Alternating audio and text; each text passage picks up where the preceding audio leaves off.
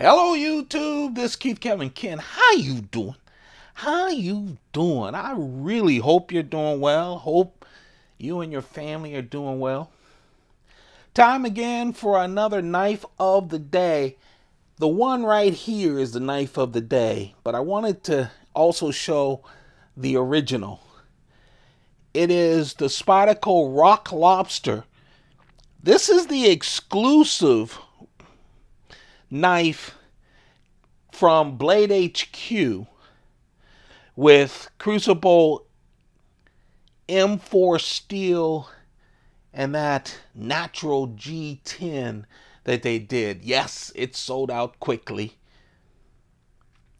The Rock Lobster. Now, you know, I have a group of you that no matter what I show you, you go, ugly, ugly. Yes, this is ugly. But let's talk about it. Let's talk about the shape. Let's talk about the Rock Lobster.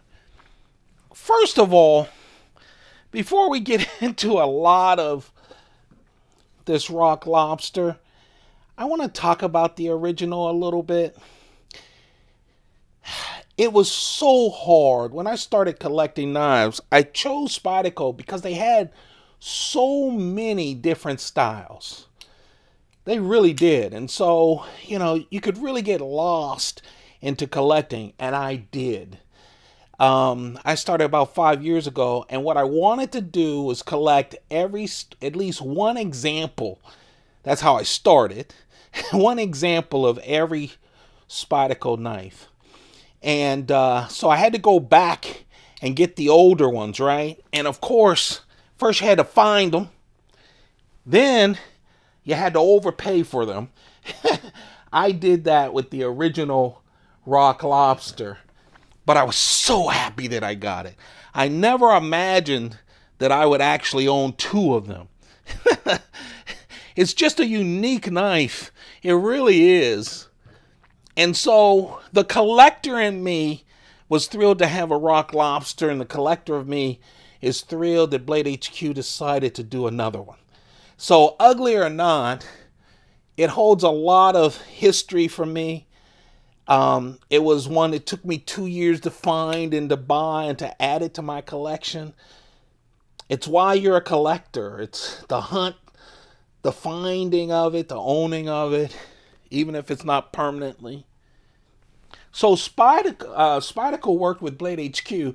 Instead of doing another Para 3 or Paramilitary 2 or one of those knives, they decided to do the Rock Lobster. Now, this is one of those that usually Spyderco would do a sprint run of, right? But nowadays, with producer exclusives, they can go and get them paid for by by a distributor like Blade HQ.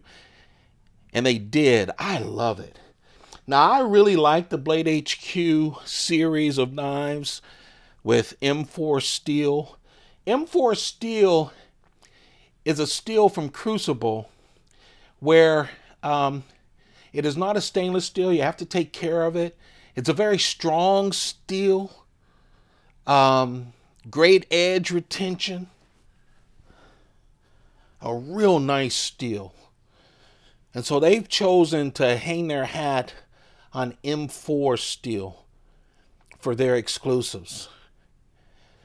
Now this knife feels good in the hand to me. And that's the thing about some of these ugly Spydercos. They're ugly until you put them in your hand and then you go, woo, that feels nice. You know, the fat part just fits right in there into the palm of your hand. It doesn't have a forward choil, but as you can see, it does have room for you to grip up a little on it. It doesn't have jimping. Spyderco calls this a sheep's foot blade and has that little bit of a belly. I always say Spyderco calls it that because everyone always wants to complain, especially when you get to sheep's foot and other things. Of course, comes right out of the box, sharp and beautiful. I really am happy to own this. I like it because it's a bit of my past, you know? It kind of, these kind of knives, I remember the hunt to finally get the rock lobster. And so to see it in the new version, if you ask me, I'll always take the older version over the new because of the sweat and tears. But wow, I'm happy that they went this way with one of the older, more obscure knives to redo. 3.4 flat ground blade. The original was in VG-10. This, of course, super upgrade with M4 steel. Full flat ground blade, 3.7 inches.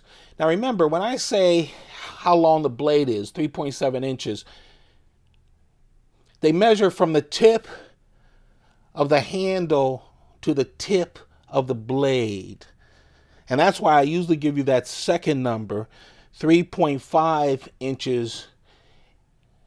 That's the length of the sharpie part, the sharp part, the edge. The entire length is 8.5 inches and it weighs 4.1 ounces, the exact same as it did with these G-10. I believe this is a sprint run as well. Hard to find on the secondary market. And of course, the new one will be hard to find on the secondary market as well. You know, it's funny. Picked it up, I opened it, I closed it, and again, just reminiscing on trying to find one of these that I had heard about. But, you know, there aren't a lot of liner locks these days. You know, I bet you there's more forward flippers, which I'm not a big fan of, than there are liner locks. But this has a liner lock.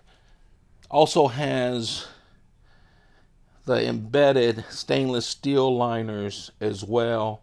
You can see through this natural G10 with that green color, which I love. Open construction, easy to clean. You know, the regular clip, heavy duty clip, just like the olden days. The clip that goes around the lanyard hole. Two-way clip, so it's only a right-handed knife, tip up or tip down. You see that?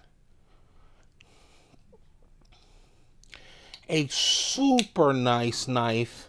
So happy to have it. I like this knife too because one thing that it reminds me of, not in shape, not in blade form, not anything else but the Shaman. And you know why? Because it's about the same size as the Shaman. It is deceivingly large. It is not large at all. And it's thin. It is not large at all. The Shaman you would think is large. I posted an Instagram picture about a month ago of my biggest knives, and the Shaman was on the edge, like one of the smallest knives. And everyone kept going, look at the little Shaman. And I wanted to bring out, I guess I'm kind of flexing some of my Blade HQ knives, right? But I wanted to bring out the Paramilitary 2, which we're all familiar with. Again, same size as the Shaman. You see that? Same size, even a little bit bigger.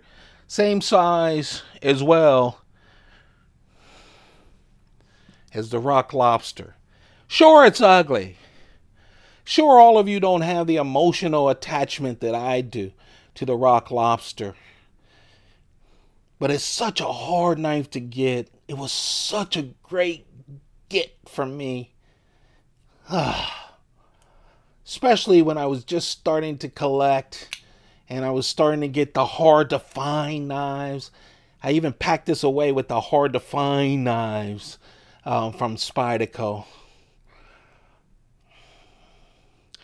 But now it's brand new. It's the exclusive from Blade HQ. Yeah, it sold out pretty quickly. It's the Rock Lobster, Spyderco Rock Lobster. Limited edition, of course. Distributor exclusive. With CPM M4 steel, natural G-10, which has that green see-through color. Oh, I love this knife.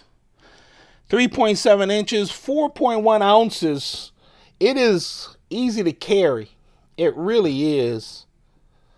Takes up a little bit of the, because of that butt part. But it surprises you how thin and light it is. But there you have it. The knife of the day, one of my favorites. Finally got company for the original. The Spyderco Rock Lobster with CPM M4 steel, natural G10, all sold out from Blade HQ. Don't forget to subscribe, turn on notifications. Man, I miss you guys a lot. Stay with me because in the next 2 months or so, I'm going to be trimming my collection like crazy.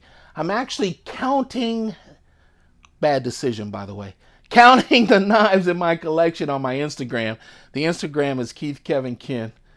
I'm at 717 with a lot of knives to go.